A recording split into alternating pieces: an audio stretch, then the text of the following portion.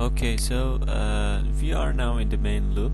What happens in the main loop? We need to first of all save the best answer which happens in each iteration. So we are going to predefine it using a zeros function which is defined in MATLAB, which hands out the matrix which all its elements are zero regarding the number of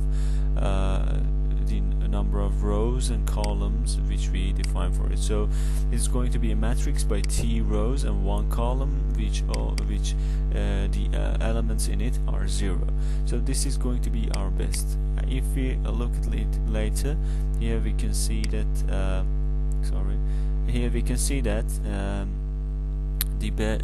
the best cost at each iteration is going to be stored here in the best variable. So let's move on. We have two loops inside each other.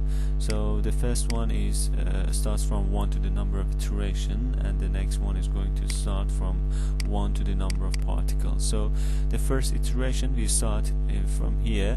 We are going to use the updating equation regarding to our algorithm. So at PSO algorithm we explained here this part which is going to be devoted to updating equation of particles. We update the particle velocity, adding particle velocity to the particle position will hand us the near position of the particle. So after that, in these two lines, means 55 and 56, we are going to examine if our particle has exceeded the boundary we have defined or not, particle's position. So we examine it at the first. We are going to examine if it's have crossed the upper bound or if it has been crossed the lower bound. If not, later we are going to calculate the fitness function, and here we are going to see that if the particle position, particle cost, we have obtained is better than the best particle, the particle's best position obtained by itself or not, regarding their cost. So if the cost of the particle is better than its own previously obtained costs, we are going to change it, change the new position it has obtained as the best position of its own. So if this happen, it may be a candidate for the global best. It may be the best one within the whole global of particles. So we are going to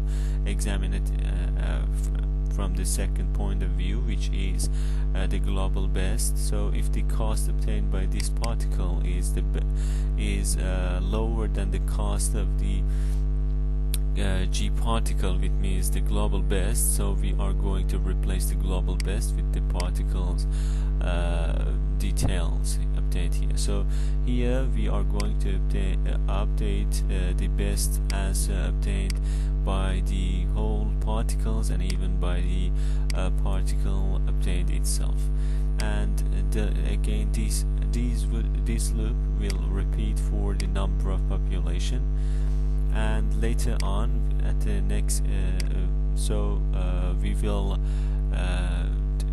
as I told, we will decrease the number of the amount of W, which is a decremental coefficient regarding to speed of the convergence, and we will here store the best amount obtained by the particles, the whole global particles, in a variable by the name best, which at each iteration the best happens in each iteration. And later on with display function we are going to display at the command window the iteration number, and we are going to the best cost obtained in that iteration. So here and this loop would be repeated for the number of iteration, as you can see here, for the number of duration we have specified before.